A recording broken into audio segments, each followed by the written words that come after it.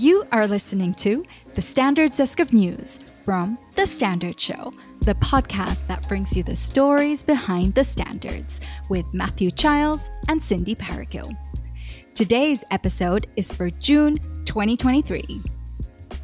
One of the most favourite features of the regular episodes of The Standards Show is the Standards Desk of News.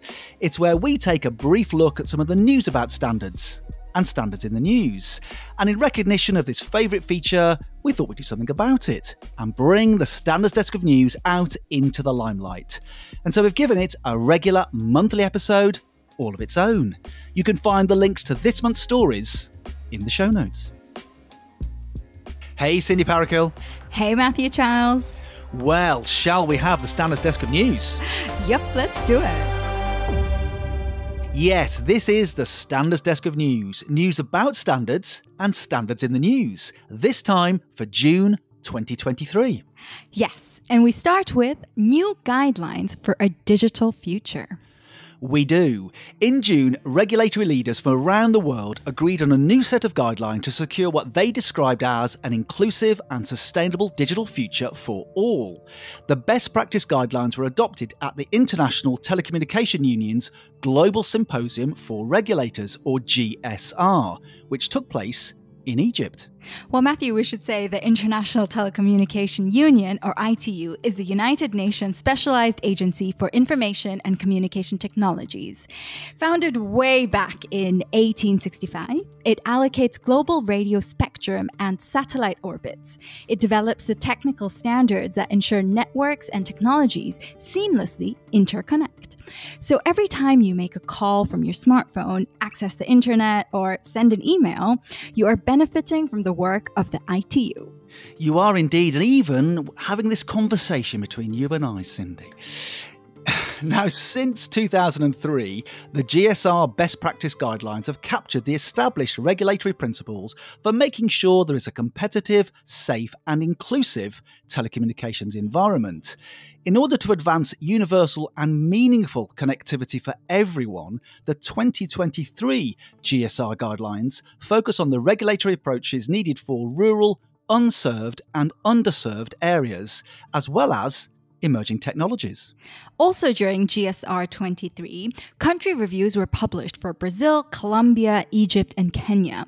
The reviews provided a real practical direction for achieving digital transformation in those countries. Well, from developing digital policies to preventing plastic pollution. Indeed. Plastic pollution is a growing global problem, one which negatively affects human health and livelihoods, as well as the climate and ecosystems. There are approximately 7 billion tons of unrecycled plastic in the world today, in landfills, oceans, rivers, and in the biosphere. Plastic debris is currently the most abundant type of litter in our oceans, and the amount of it is expected to double within the next 15 years. So, in response, ISO has published a new guide on how standards can address the issue of plastic pollution. The guide highlights the many standards that are relevant in this fight, and they cover almost the whole life cycle of plastics. These include ISO 14009, guidelines for incorporating material circulation in design and development, ISO 18602 for packaging and the environment, and ISO 5412, compostable shopping bags, alongside many, many more.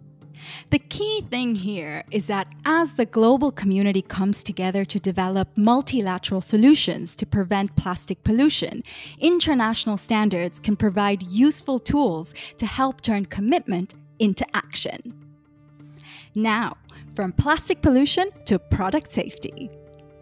Yes, the European standards bodies CEN and CENELEC are backing the EU Product Safety Award, organised by the European Commission. The award celebrates innovative business initiatives and research that increases the safety of consumers. The award was launched in 2019 to provide recognition and visibility to companies that put consumer safety at the heart of their business. It also aims to raise consumer awareness around product safety and encourage more informed buying choices. This year, the award focuses on business initiatives that specifically make a difference for teenagers. The judges are looking for products or initiatives aiming to increase the safety of teenagers that go beyond the requirements of EU law and standards. And finally, it's 120 years of the kite mark. Woohoo! Yes, the BSI kite mark is a symbol of innovation, security, quality, and safety. And this year, it's celebrating its 120th birthday. Woohoo indeed, Cindy Parakill. Now, originally known as the British Standard Mark, the BSI kite mark was first registered as a trademark for tramway rails in June 1903. Standardisation reduced the number of rail sizes from 75 down to 5. Since then, the kite mark has grown into one of Britain's most important and well-recognised consumer quality marks. Now, the name kite mark came from the kite-based shape of the mark's design. The mark comprises of 3 letters, a B on its back with an S placed inside, a V underneath.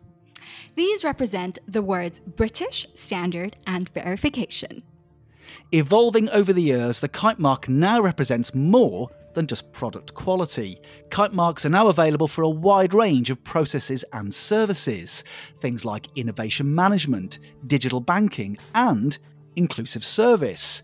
Talking of which, a bit of a plug here, the Inclusive Service Kite Mark is the subject of a new 5-part series from The Standard Show, exploring why organisations are using it. You can find all of those episodes in the podcast feed.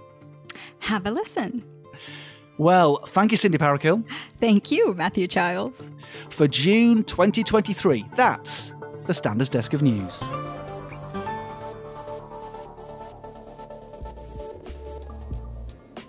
You have been listening to the Standard's Desk of News from The Standard Show. Subscribe to The Standard Show now, wherever you get your podcasts. You just heard a Stripped Media production.